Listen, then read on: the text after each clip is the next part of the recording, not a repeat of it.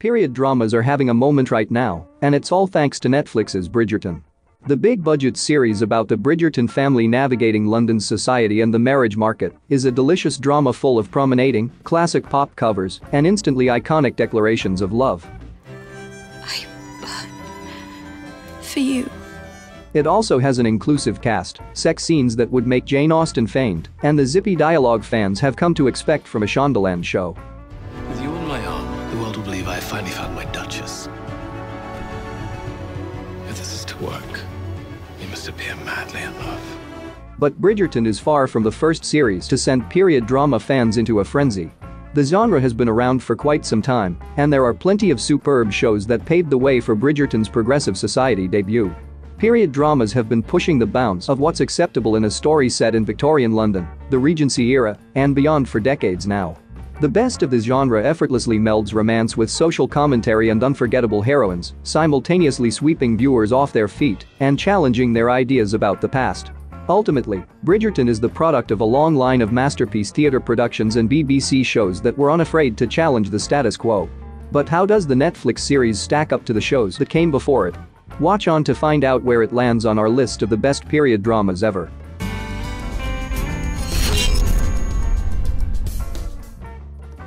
Number 10. Gentleman Jack.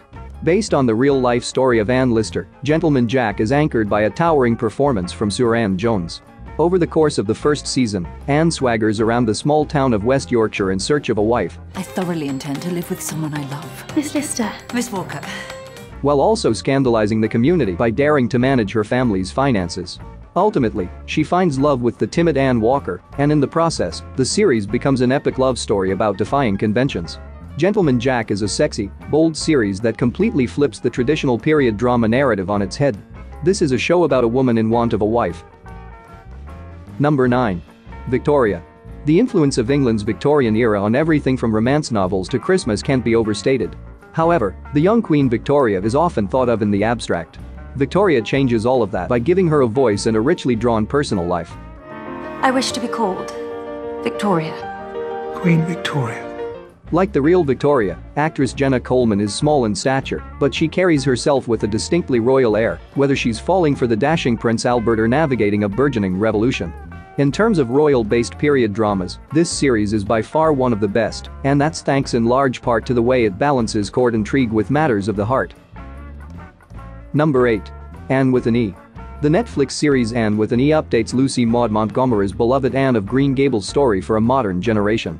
My name is Anne Shirley Cuthbert, and please be sure to spell Anne with an E. Over the course of 3 seasons, the series tackles subjects like racism, feminism, and PTSD, none of which are openly discussed in the books on which the series is based. But Anne with an E's greatest strength is actually its willingness to not be beholden to the text. As a result, viewers get to see Anne Shirley in an entirely new light.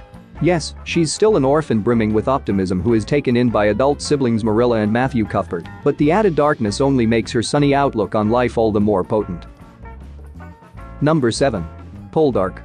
Bridgerton is getting plenty of attention for its brazen sexiness, but Poldark was steaming up Sunday nights on PBS long before the Netflix series came along. Set in the late 1700s, the series follows Captain Ross Poldark as he returns to Cornwall after the Revolutionary War to find his father is dead, the woman he loves married his cousin, and his family's fortunes have all but dried up. This leads to plenty of brooding on the part of Ross, but Poldark's greatest asset isn't its protagonist, but rather the fierce Demelza Carn. Demelza begins the series as Ross's maid, but the sizzling chemistry between them soon becomes too much to resist, leading to a complex love story about 2 flawed people that plays out over 5 dramatic seasons of quality television. Number 6. Bridgerton.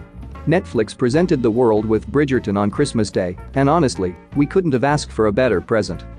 Lady Whistledown has all but declared me ineligible. Whistledown. Whistledown. Whistledown. The series about the Bridgerton and Featherington families navigating the social minefield that is London's ton is inclusive, stylish, and romantic.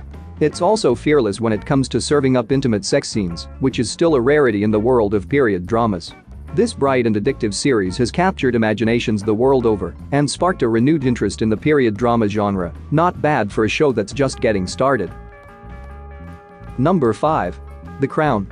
Let's not overcomplicate matters unnecessarily. My name is Elizabeth. In Long live Queen Elizabeth.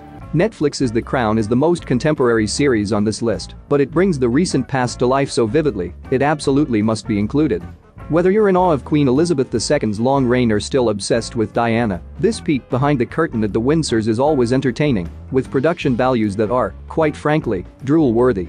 Add in a revolving door of gifted cast members playing the royals through every stage of life, and it's impossible not to bow down to The Crown. Number 4. Sanditon. Bridgerton may have the bigger budget, but Sanditon was telling inclusive, sexy stories about a young woman coming of age a full year before Daphne Bridgerton made her society debut. Based on Jane Austen's unfinished novel of the same name, Sanditon takes place at a seaside resort town where Charlotte Haywood gets her first taste of the real world, which includes dealing with scheming step-siblings reenacting cruel intentions in the Regency era, falling for the ridiculously hot Mr. Sidney Parker, and helping her friend defy her guardian's wishes and connect with the man she loves. ITV and Masterpiece inexplicably cancelled Sanditon after one season, but its passionate fanbase is still hoping someone will save this daring period drama, which speaks to just how impactful Charlotte's story is despite it only lasting 8 episodes. Number 3. Pride and Prejudice. In 1995, Colin Firth's Mr. Darcy walked out of a pond soaking wet Miss Bennet. Mr. Darcy. and changed period dramas forever. The Pride and Prejudice miniseries' influence on this genre as a whole can't be overstated. By daring to add flourishes to Austen's beloved text, the series paved the way for future adaptations to toss out the rulebook, and that's something every fan of Austen and good costume dramas should be eternally grateful for. Number 2.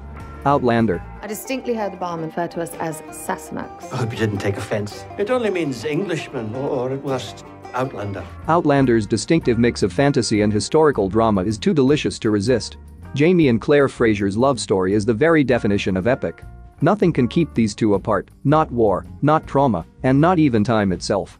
As they move through some of the most momentous moments in history, one thing always remains the same: they can't get enough of each other. Which is good news for the legion of fans who in turn can't get enough of their intense and sexy scenes.